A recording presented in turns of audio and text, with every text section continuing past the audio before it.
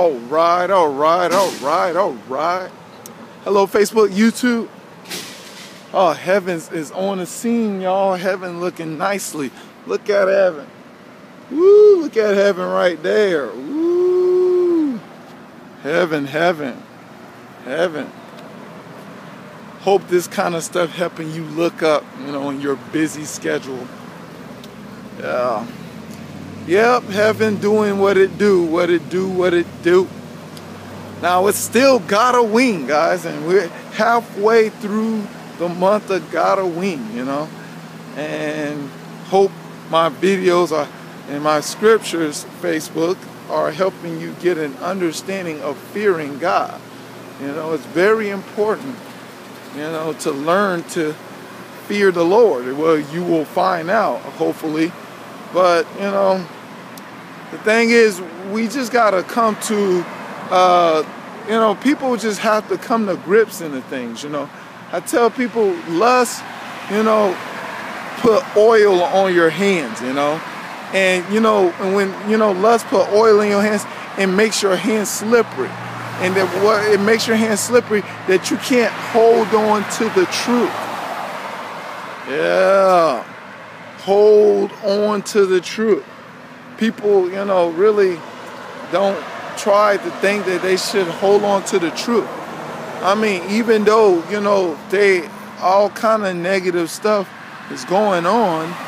I mean, it's like the question is, how many negative stuff is going on? I did a message a long time ago on God-o-ween. I think last year. Was it last year? No, I don't think. It was a year, I think, that other year. Yeah, I did a message on, it was about talking about that, imagine yourself entering to a haunted house, and of course it was dark in there, and you walking in there, and all of a sudden, soon you get to like, how those haunted houses, they be upstairs and stuff like that. You walk in there, you see, scary stuff. What I had, I forgot. You see like something like blood. You see blood on the floor, a lot of blood on the floor, It's like, whoa, look at all this blood on the floor, And all of a sudden you start, you heard a scream, and a slice of somebody getting their head chopped off. And you still in the house.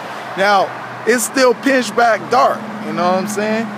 And, all of a sudden you hearing noise, a bunch of, it seemed like a bunch of, like 3 or 4 people walking upstairs, walking from downstairs, and you still in the house, and all of a sudden,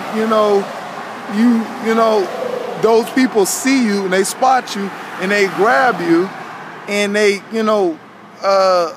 hold you down and they march you upstairs, and all of a sudden you look and it's still dark. It's still dark.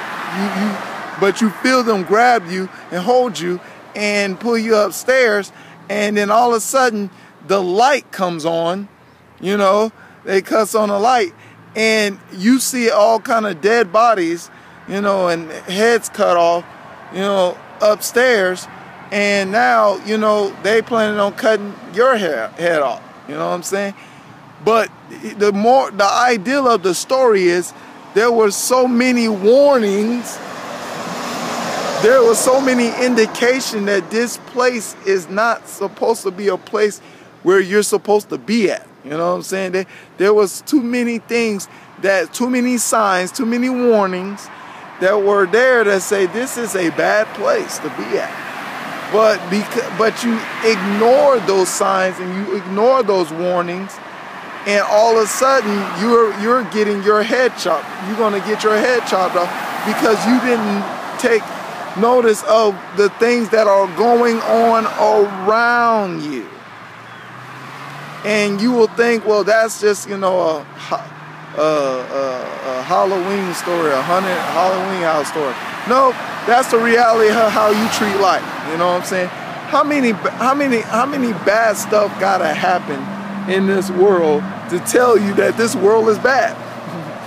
I mean, like, you know, they got this Ebola thing, and they got, you know, on, you know, television, you know, negative stuff, on music, movies, all kind of negative things that are going on, and you hearing people speak negative things, that things are bad, and this cursing, and their majority of people speaking a cursing language, you know.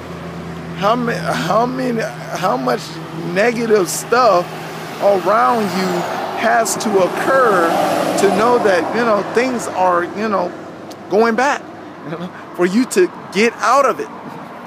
Has to happen, you know. How much bad stuff, how many people got to get killed, how many people got to get in, you know, bad situations, and die of sicknesses, and, you know, and how much wars got to happen, and all kind of calamity has to happen to show you that this world is not going to last long. You know, it's the question that only you can answer. But here's the problem. You know, the most powerful thing that God taught me of what people do, you know, within their hearts is, you know, it's called accepting, you know. How much you accept so much negative things happen around you is how much you will pretty much be willing to tolerate the side effects of bad things. Like, you know, I tell people, you know, smoke, you know, but yet they don't want to cough, you know. And people drink a lot, but yet they don't want a headache, you know, after the drink, you know. People argue and, you know, say negative things to people, but yet they don't want nobody to do that back at them. People fight people, but yet they don't want to be fought against each other when they're beat up or, you know, so bad that, you know, they're in the hospital. But it's just that kind of scenario that, you know, so much negative things can only give you negative. And it's amazing that people will love Halloween, you know, and, you know, a place that, you know, all about fear, you know, the spirit of fear and celebrating darkness, you know, like darkness that, you know, there's positive things you can get from darkness, you know, and it's crazy. Hey, how y'all doing? All right. Hey, I'm on YouTube. I hope you can check me out. It's called Mac, M-A-C-K, Johnson, The Reality. On YouTube, Mac, the Johnson, The Reality. Thank you. And, you know, the thing is, you know, how many bad things has to happen? Or more likely, the question is how much we're going to willing to accept that, you know, bad things are supposed to, you know, we're supposed to live in something bad, or we're supposed to engage in bad activity. But, you know, all I got to say is Genesis, you know, the first chapter, that God created the world in those days. He said it was good. And the good that God said is not this bad that's going on in this country, you know, or this world, or going on around the world. And the thing is, God is all about giving people something good and great, you know, when people really, you know, come to a true understanding of a relationship with Him, that are willing to trade the bad reality of engaging in bad activity, having bad habits, for a good, you know, and great God that can give you great things, and, you know, and life more abundantly through His Son Jesus Christ. That, you know, people need to come to grips to understand. But when you got lust in your heart, you got oily hands that, you know, the truth will slip out of your hands, and you can't hold on to things that are real, you know. You won't hold on to things that are true, because what is real is what's true. You know what I'm saying? You just good at holding things that are fake, that are lies, and that's the sad part, about what people are not getting in reality, that they're holding on to things because of their heart full of lust, that's not going to sustain them, or not going to really give them what it's magnified according to the social media, television, radio, and all kind of, things, communication, materials they use to magnify this, world that, is perishing. But, I'm here to, present you the truth of God, that, God is all about, giving you life and life more abundantly.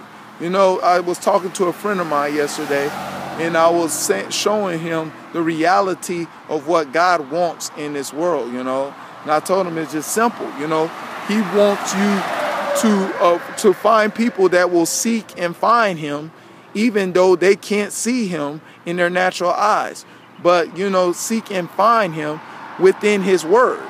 And choose Him in spite of seeing people that they can see with their tangible eyes, or in spite of the things that they have in this world that will believe that will suffice them, that we believe that it's a great treasure.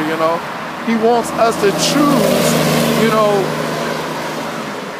to choose a temporal world that we can see, between a forever world that is unseen to us, to find those that will, go find them.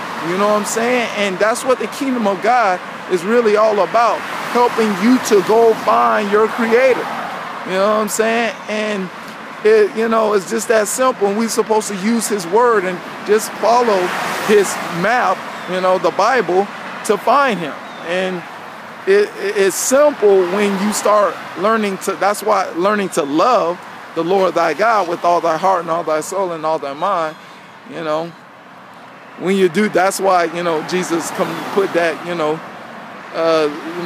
He hang everything on the, 10 commandments, on these two commandments.